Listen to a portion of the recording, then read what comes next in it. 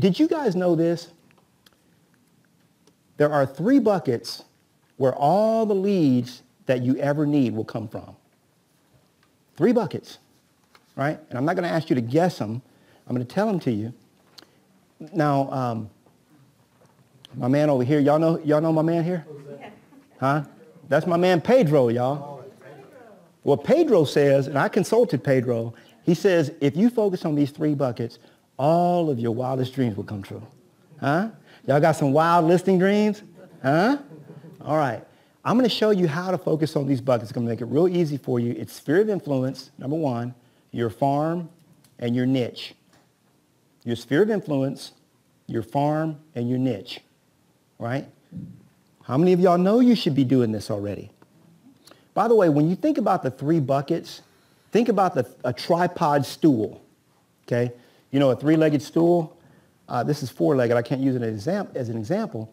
But a 3-legged stool that's perfectly balanced and you step on top of it, will it support you? Absolutely. It's a balanced stool. It's a tripod. Now, you take one of those legs out, what happens? You fall. Or if you take 2 of those legs out, what happens? Cirque du Soleil, right? Huh? You're doing all this kind of stuff, right? Most of you have a 1-legged stool. And that 1 leg that you have is busted and in disrepair. Right? That's why you're not getting listings. And the 1 leg that most of you guys have is the sphere of influence. Most of you are not farming, and most of you don't know what a niche is and don't have one, right? We're gonna cover that today. All famous people, by the way, have a sphere of influence, a farm, and a niche. Did y'all know that? They have a sphere of influence. And by the way, the more famous you become, the bigger your sphere of influence grows, right? Some of you guys that have never even met me face to face but might have heard of me, you feel like you already know me because you've heard me, you've seen me around, if you will. So, and that's what being famous will do for you. And I would say that don't think of it like being haughty or proud or big-headed. Being famous does not require any of those traits, okay? Jesus was a very famous person, and he didn't have any of those characteristics, right? He's still famous today. Now, your sphere of influence, because retaining a current client is more important than generating a new one. Did y'all know that? You doing like this, like yes, you know, but you don't treat it this way in your business, right? If you abandon your clients, your competitors are waiting in line to orphan them. Mm-hmm. So here's your sphere of influence. These are people that are your past clients, people you know, and people who you've met. That's your sphere of influence. 7 out of 10 sellers, right? How do they pick the listing agent they go with? 7 out of 10. Right? This is based on NAR, right? 7 out of 10 chose an agent based on referral by a friend, neighbor, or relative, or they used a previous agent. 70%. Is that right? Yes. 70%. So why are you spending the majority of your money on new stuff? Oh, I got this new leads program, or I'm buying that. You're going after the 30%. You are spending money to attract strangers and abandoning the people that love you. That's dumb. Dumb with a capital D. Dumb. Isn't that dumb? You're spending all your time and energy and money on strangers when you got 70% of the people that already say they love you and they want to do business with you, right? That's your SOI. 84% of people say they would use you again. What percentage actually do use you again? Much lower. 20%? Anyone else? 40 or 11. It's between 9 and 13%. Yeah, 11. Yeah, 11 is a good one, right? So let me ask you this. Anybody like to use Yelp when you decide to eat somewhere or something like that? Some of y'all use that?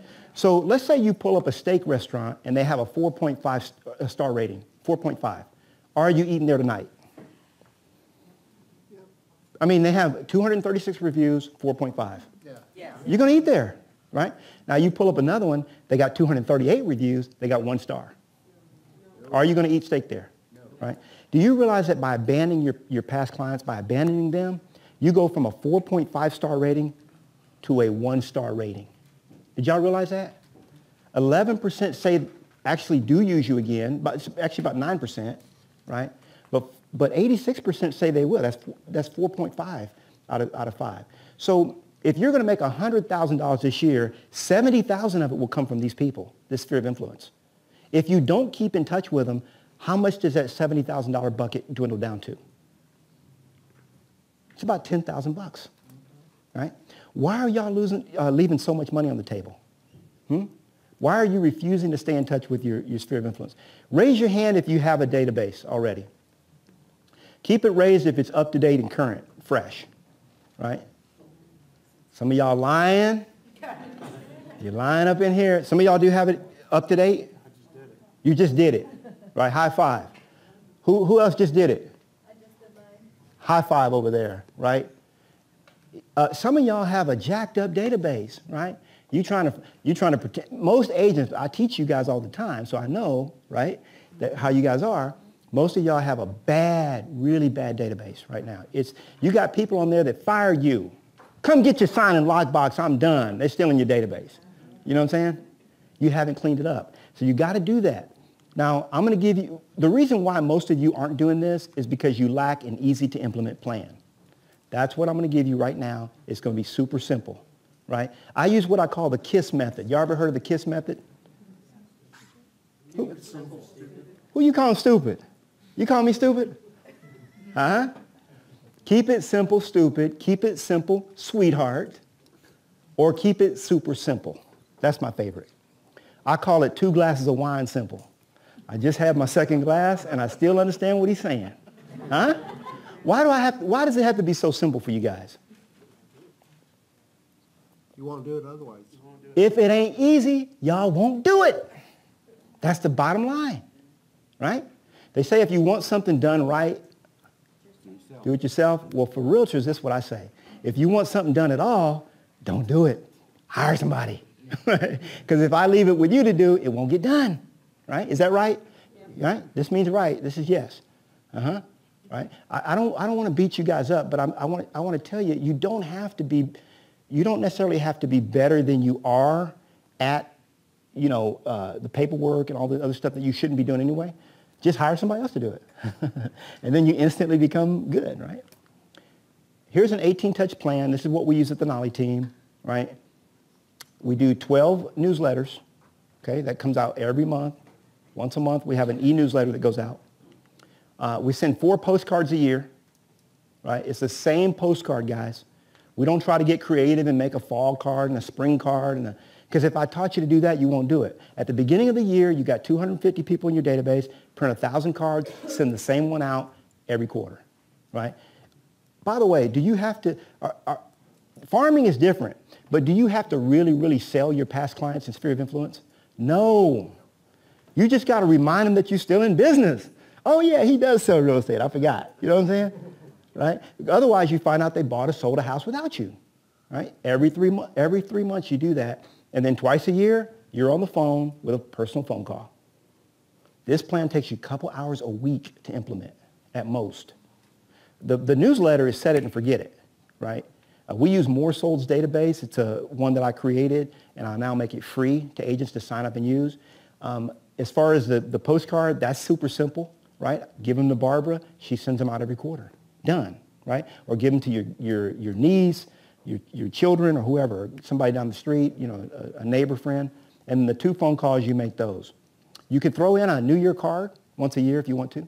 This simple plan will keep you in touch with your sphere of influence, right? Now, this is Morsold's on the back of the book. You'll see that. If you guys want to try that, it's a free CRM that we created for our team because we couldn't find one that was easy enough for Barbara and her owls to use, right? So we created one and we just made it free to everybody else. Now, the second bucket that we're going to talk about, the second big bucket is farming. Anybody have any questions about sphere of influence? Y'all all get that, right? Makes sense. And it's an easy to implement plan. By the way, did you know that going back to sphere of influence, you don't have to touch your sphere of influence 33 times? Did y'all know that? Oh, it is very. You know why Gary, and some of y'all know this, you know how Gary came up with 33 touch? When he was doing the research for Millionaire Real Estate Agent? Do y'all remember that? How he came up with the number 33? They just guessed. There was no data. because y'all suck at keeping in touch, right? So he just came up with a number that was crazy.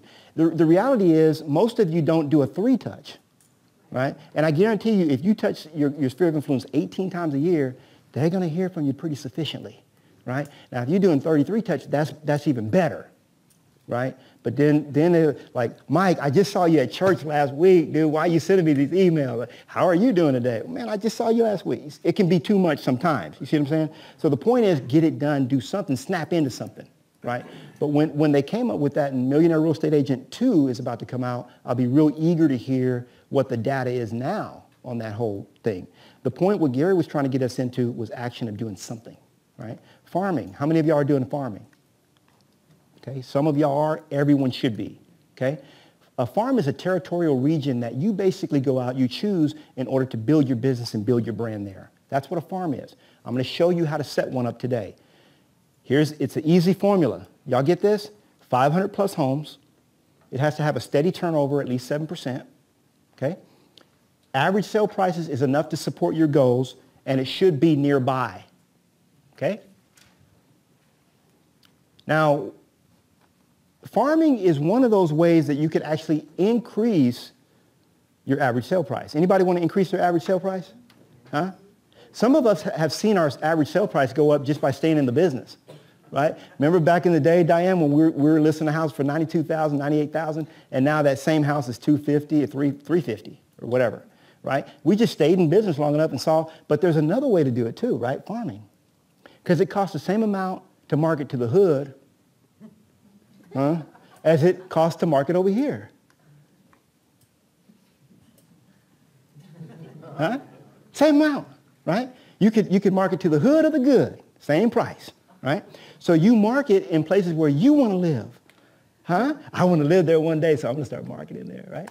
You may not live there now, right? But you can choose, you can farm anywhere you want. It's up to you. I'm just saying it costs the same amount of money, right?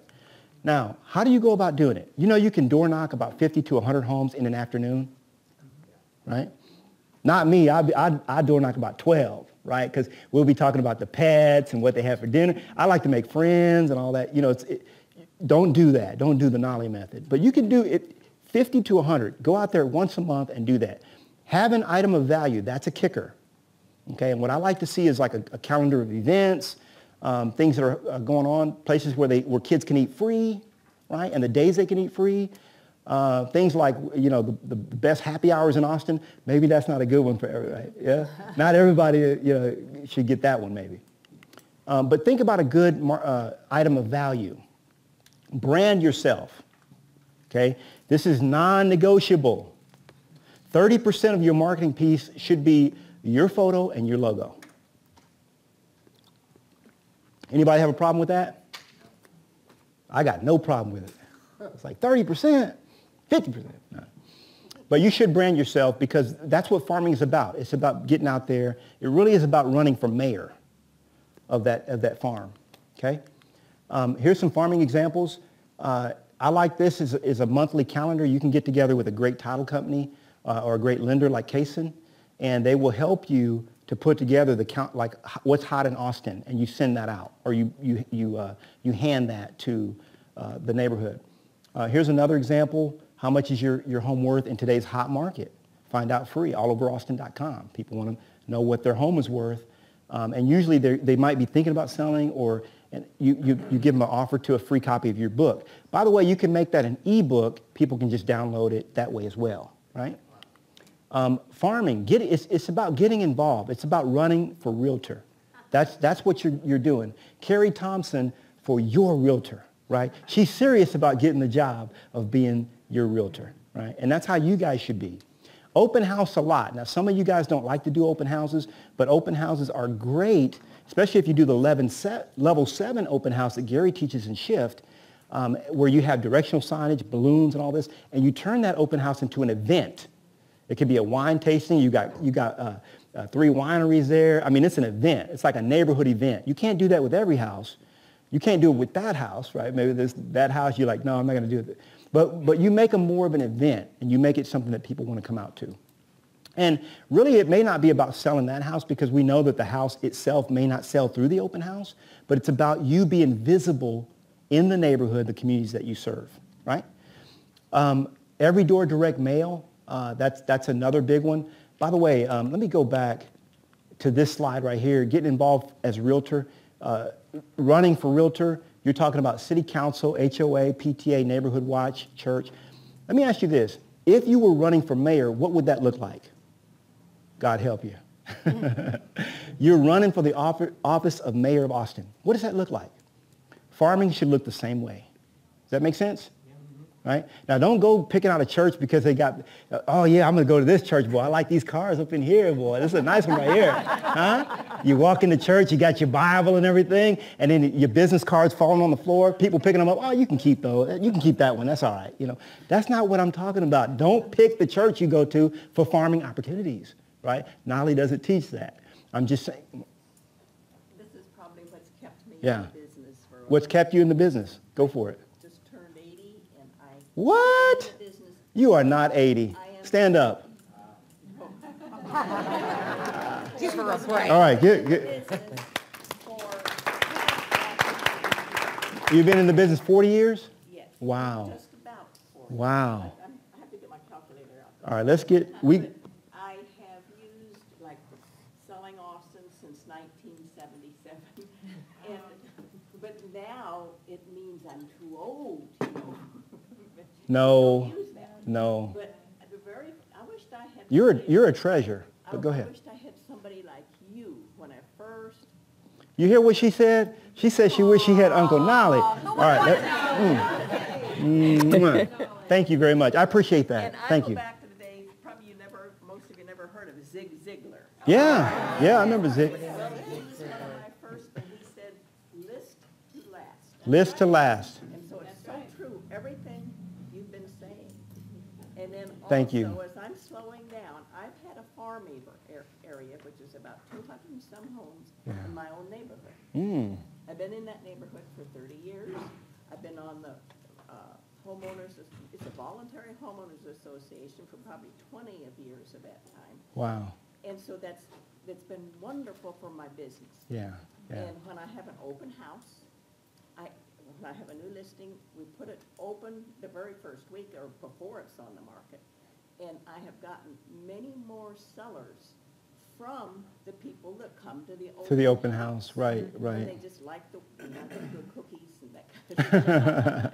And they like the way I present the house. Yeah. So when they get ready to sell, they call me. We're going to team up and do a class together. I love that. You know, this is what I'm talking about. And you've been in the business 40 years. I really appreciate that. And especially for agents that are, quote unquote, new to the business, this really is a gift, right? Someone that's teaching. Well, I like what I do. That's Yeah. one of the things. Right. But again, there's other things. I have 36 great grandkids. Woo! 36 great grandchildren. Wow. I am famous in my neighborhood. You're famous. Yeah. This stuff works. And I still am, because I have a partner in the Yeah. business. He does all the physical work. I do all the, thinking, and I make up the cards. I've got a good printer that, puts it together and everything. So everything you're telling here, and of course, some of us have been around for a long time. Yeah. But a lot of the new people in the business, there is just gems in what you're. Thank you very much. I appreciate that. I did not pay her, guys. Let's give her a round of applause.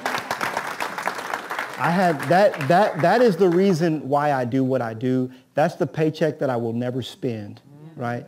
I mean, I used to have a guy would pay me $5,000 to come in and teach for 1 hour, sometimes 2 hours. And y'all know I can run my mouth for 1 or 2 hours, right? I can't tell you what I did with those $5,000 paychecks, honorarium fees, but I can tell you what I'm going to do with what you just gave me. I'm going to treasure that for the rest of my life. That's the paycheck that I will never spend, and I really appreciate you. Thank you. I had another gal came to my class, and she said she'd been a realtor for 30 years, and it was the best class she had ever been to. I'm like, you don't go to a lot of classes, do you? Just kidding. Or you haven't been to a lot. But it's thank you. I appreciate that. I do receive that from you as well. It's a gift for me. Thank you.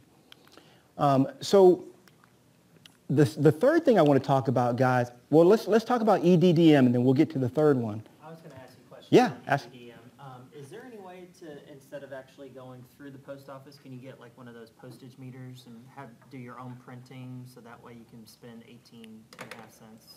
So the question is, can you have like, there used to be Pitney Bowes type printer and go through that. With EDDM, they do have a process where you have to bundle them in 50s and they're not addressed or anything, so you just take them to the, I don't know that they have a system where you can do it from your office or from your home office. I think you actually have to take them down with the paperwork filled out a certain way, and then they'll do it that way. But once you log into EDDM, Every Door Direct Mail, and you set up an account, it's pretty easy to, once you have your route picked, right? These are less than 20 cents each. Now let me give you an example. If you were to farm 500 houses and you were to spend, even if it was 20 cents, how much is that? $100. Okay? Now, let's say you had to print those and you use Got Print, G-O-T-P-R-I-N-T, Got Print, the game that I've been using for almost 10 years. You'll pay like, let's say you pay $40, right? For those 500, not even that much. No, so it's way cheaper than that. So you're at 100, let's just say you're at $120, right? Now, all of a sudden, you go to 4 sponsors, you know, it could be a handyman, it could be a lawnmower service, whatever, and you split that in 4, right? So you charge each of them $30. How much did you spend for that 500 postcard mail out? 4 times, 0, right? Because each of them paid you 30. How many handymen would like to tag along on your marketing piece to 500 houses in that neighborhood? You know, probably everyone you come across. So all of the marketing that you do like this should be sponsored. Does that make sense? Yeah. It's called sponsored marketing, right? I told you I'm going to teach you low to no cost. Make more money and save time, right? So EDDM is a great tool. Now, the third thing that I want to get into that you guys need to be a part of is a niche market. So here's the question. What do you offer that most of the agents in the room do not? Why should a client use you versus the person sitting next to you? This is the answer that a niche market, or this is the question that a niche answers, okay? Why have a specialty? So let's take the medical industry, right? A specialist makes about $100,000 more a year than a general practitioner, right? And general physicians have about 30% more annual visits, and they're twice as likely to work nights and weekends for $100,000 less. Why is that? They're buyer's agents. No. They're buyer's agents. He said, hey, we got some buyer's agents in here. We love y'all. Come on and sell one of my listings. Just kidding. Or refer. We can refer. They have the one thing that we can refer it, yeah. They're sought out, they're in demand, and they're relevant. Okay? Every one of you should have a niche. I'm not saying that it has to be your entire business, right? It's a division of your business. It doesn't have to be everything you do. Most of y'all thought I only did short sales, right?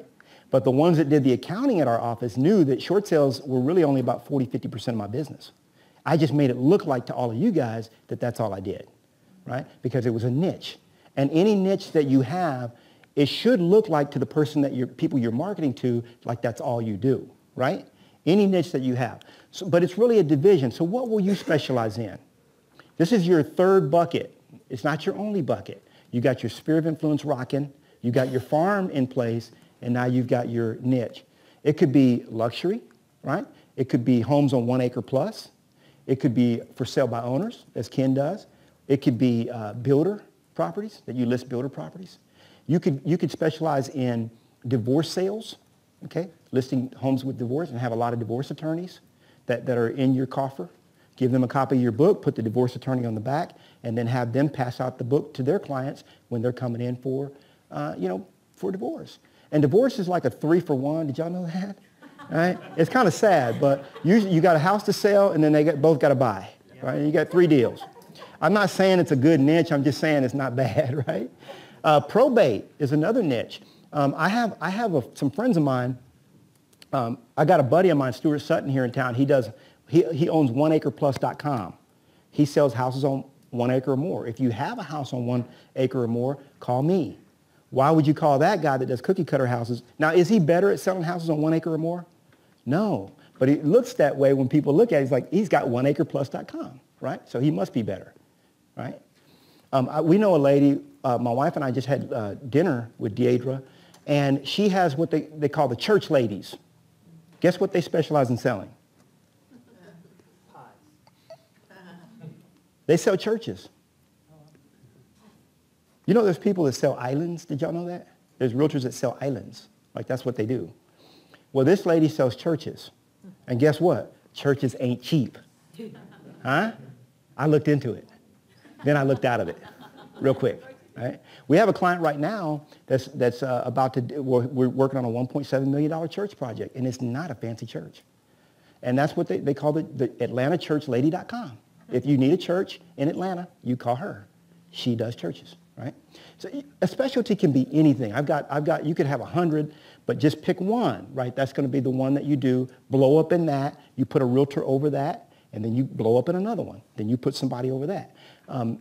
Diane and Melanie know when I was doing short sales, the last, I still do them, but the last probably 500 houses we listed, I never saw any of those houses, right? I had one guy ran that division. You know, I was never here, like but I blew up the division, and I let them run it, right? So the bigger your business becomes, by the way, the easier it is to run. Just want you to know that. Now, here are the three buckets: your sphere of influence, your farm, and your niche, your specialty. From these 3 buckets, you'll be able to generate all the listing leads that you ever need, right? Let me show you how that works. How many of you want to do 6 listings a month? At least 6 listings a month. Nobody? Okay, right? Let's say you want to do, let's just pretend you want to do 6 a month. Is that low? Yes. Is that too low? Okay. Well, look at that. He said, man, you got to go a lot higher than that, right? Exactly. But I'm going to give you the example.